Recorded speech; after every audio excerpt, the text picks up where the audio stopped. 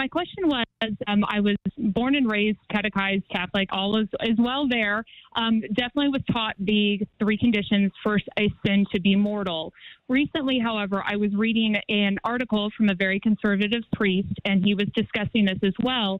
But he gave the example that if someone would take a pencil from an office and they knew that it was wrong to take the pencil, their conscience told them it was wrong to take the pencil, but they did it anyway, that even though from a material perspective, it could be a venial sin, that would become a mortal sin for that person because they have now gone against something that they fully knew was wrong.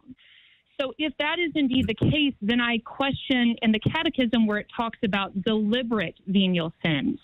So if I could get some clarification on that example, that would be very helpful. It's a great question. I've had people ask me that before, and yeah, it's all very clear in the catechism. You've learned from a child, for example, but for it to be a venial sin, it has to be deliberate, right? So the difference between venial and mortal is not indeliberate versus deliberate, but rather the gravity of the matter.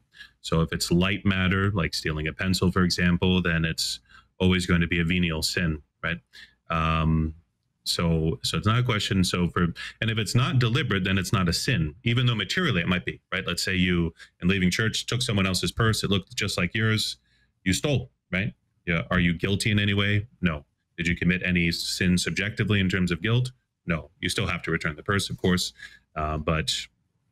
But if it's not deliberate, then there is no sin incurred in that sense.